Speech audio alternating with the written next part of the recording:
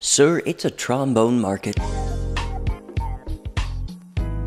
Nah, I don't think anybody calls it that. I just saw a sweet trombone player last night who made me cry with her trombone tones. It's always good to step away from the computer when the market takes a dump on your plans. But was there any indication that this would happen? Pnin's got you in the broader crypto update. This week's broader crypto update has global markets fearing a recession due to the SAM indicator flashing. It's usually a good indicator based on jobless claims that forecasts a spike in future unemployment, but SAM herself states it may not be relevant this time due to changes from pandemic interventions. That said, it's mostly never wrong. But if it helps, even in recessions, as unemployment spikes, markets and recessions correct at different rates, some super short, and the indicator actually often marks the local lows. Other factors shaking markets are the Japanese yen rebounding heavily against USD, largely due to carry trades leading to massive liquidations. If you don't get it, basically, tons of people shorted the falling yen, thinking free money, and like all leverage, the bounce liquidated and caused some real hurt, with maybe more to come. What does this mean for crypto? Some argue we're right on track. Back to you, Jay. Of course, major corrections happen every few years in the global markets, and during crypto bulls, 20 to 40% corrections are par for the course, and we're 30% from market highs right now, unless you're all in on wood. But with a rebound at least likely, the DAO needs to focus on governing the network for the future. As the referendum for the removal of Michiko Watanabe is going virtually unchallenged, Limo seems to have found his calling and exposed another questionable behavior, this time from a DV using its newfound power to influence a proposal highlighting a potential conflict of interest. By the way, if you're interested in tracking how approved proposals are measuring up to their promises, make sure to check out OG Tracker's monthly report for a quick overview. Also, following in Sean's footstep, the folks at PlayProject.io are requesting 200 USDT for their write-up on how to more carefully assess a head ambassador's capability. In other news, and to gauge the community's interest in marketing, let's revisit All in Crypto's request, which was sent back to the 50% mark after 12 PT Tomori laid down almost 17 million votes on the nay side. And finally, currently passing with over 90% aye are two dev proposals, one for the enhancement of Coretime dev tools designed to assist developers in building with the Polkadot SDK/substrate, and the other for the development of a plug-and-play solution for a decentralized perpetual futures exchange. Back to you, Jay. Thank you, Indico.